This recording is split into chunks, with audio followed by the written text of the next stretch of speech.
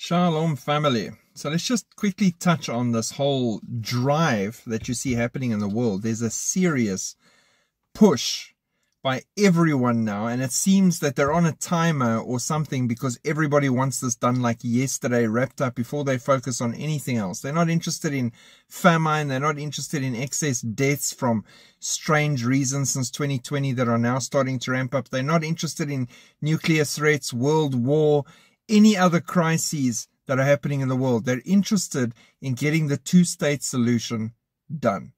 Israel being their main focus. So let's just touch on a few of these articles, and then I'm going to tell you exactly what I think. Slovenian government votes to recognize Palestinian statehood. The Slovenian government voted to back unilateral recognition of Palestinian statehood, a move expected to be approved by legislature, and this is the message of peace, they say. Peace? Do you even know who you're talking about? Did you look at the details of babies going into ovens and women being raped to death? Peace? The move comes after Spain, Ireland, and Norway all finalized their recognition of Palestinian statehood earlier this week. Christians in Ireland, just before you think they're not there, it's the same with South Africa. We've got a lot of Christians here that are for Israel, even though this country hates Israel. Christians in Ireland and Norway reject their government's dangerous recognition of a Palestinian state. Christian leaders affiliated with the International Christian Embassy in Jerusalem issued statements on Tuesday rejecting their government's unilateral recognition of a Palestinian state. They denounced the recognition as a grave mistake and a reward for terrorism, arguing that the move would not contribute to peace in the region. Christian supporters of Israel in Ireland sense a deep shame regarding the actions of our government in recognizing a state of Palestine under these present circumstances. Paul Coulter, National Director of ICEJ in Ireland. No prizes for terrorism. Visiting Israel, Spanish opposition leader condemned Spain's recognition of Palestine. The leader of the conservative Spanish Vox party arrived in Israel on Tuesday to express solidarity and show support for the IDF dismantling the Hamas terrorist organization and securing the release of hostages. Spanish politician Santiago Abascal met with Netanyahu and Diaspora Minister Amichai Chikli during his visit and stated there would be no prizes for terrorism, no state for Palestine. So even though countries are recognizing it and accepting it and getting behind it because they have evil leaders in play and in control, many within those countries, even opposition leaders and Christian groups, are voicing their opinions and speaking out and saying these people do not speak for us.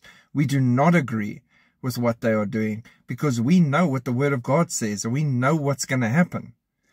So in 2024 alone, 145 countries now fully support dividing the land, the two-state solution, 2SS.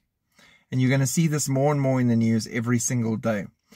South Africa is now also threatening America and other countries for supporting Israel and that they will take them to the ICJ next, which is a typical situation where something wrong has been done and the bully is now bullying the others to toe the line and have the same story whether they agree or not. So those countries that are not against Israel fully are going to be bullied into coming into line, or else you're going to get cancelled or sorted out in some other way. And so more and more countries jump on the bandwagon against Israel. Now, what does the Word of God say about this? There's many things God has to say on this. The Bible is not silent. It is very vocal. But I'm going to take you back to the important piece for me that I want to warn countries about and leave with you. Joel 3 verse 2 says the following. I, that is God, will gather all nations and bring them down to the valley of Jehoshaphat, and I will enter into judgment with them there on account of my people, my heritage Israel, whom they have scattered among the nations, and they have also divided up my land. So I've heard people say to me, no, God won't allow it. They won't divide the land. They're going to divide the land. God is going to deal with those who have divided his land. Their plan is to divide the land, and they will. It'll be part of this Daniel agreement that's coming. I think 9:27.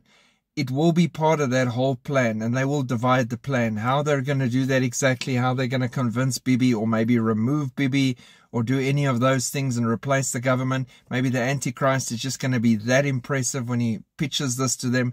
But dividing up the land is going to happen, and it's going to have the full support of the rest of the world. And all those countries that stood behind that are going to have to stand before the Most High God, the Lion of the tribe of Judah, the God of Israel. And he will enter into judgment with them regarding everything they are doing right now in front of our eyes. Pray for Israel. Pray for the peace of Jerusalem. You were born for a time such as this, to pray, to love, to support, to stand up and be counted in a time of cowards and people that keep quiet and are hiding their faith. You were called to stand up and shine so that there might be light in the darkness where you're at. Shalom.